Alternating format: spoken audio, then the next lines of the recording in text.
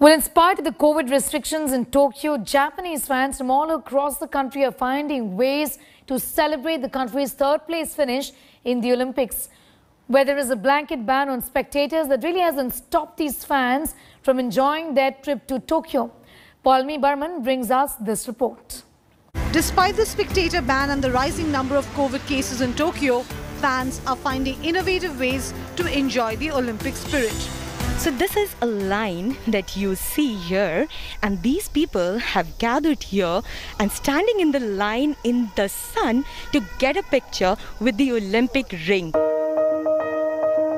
The Olympic rings outside the Tokyo Olympic Museum is flooded with people every single day clicking selfies and pictures. We waited maybe 5 to 10 minutes in the queue, but it was so sunny and hot. We gave up and we just went to the front to get our picture. I'm 45 minutes never standing in line. You still did not get a picture? Yeah, I'm not getting a picture still now.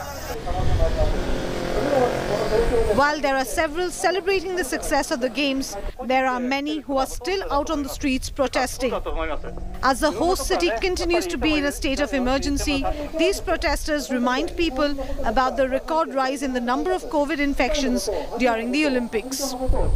These protesters have been protesting from the past few months, and we have seen that.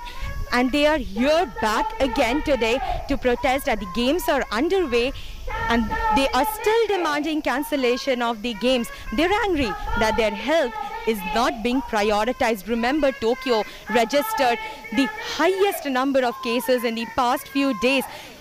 Every single day, from 3,000 cases to 4,000 cases and even 5,000 cases in a day only in Tokyo, raising concern about the COVID situation in the city. Paulmi Burman from Tokyo for India Today.